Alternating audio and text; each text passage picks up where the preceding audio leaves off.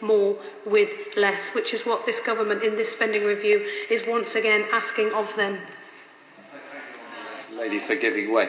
Given her response to my last intervention, I just wanted to clarify this issue of John Mills and his donation to the Labour Party. Does she accept that his donation is a case of tax avoidance, yes or no?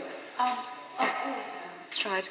Mr Salford, I don't need your help in how to chair the Chamber today. I've done enough finance bills to know what is in order and what is not in order.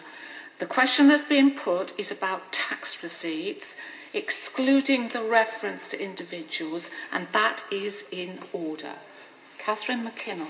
Well, I think it's perfectly open to the government to support our review into the spending round 2013 and the impact